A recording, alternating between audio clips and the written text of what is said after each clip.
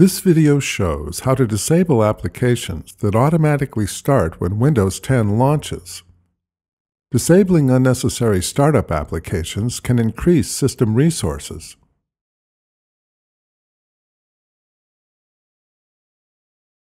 Click the Windows button and then type Task Manager. Select Task Manager from the results. If necessary, click More Details to show all tabs. Click the Startup tab to view all applications that start when Windows 10 launches.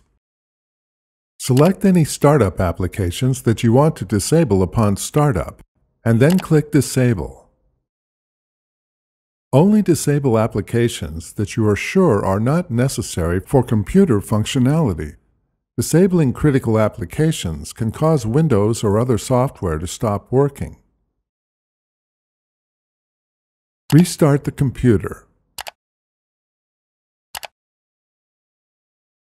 Windows launches and prevents the disabled applications from starting. You can find additional helpful videos at hp.com/support videos and on our YouTube channel, youtube.com/HP Computing Support.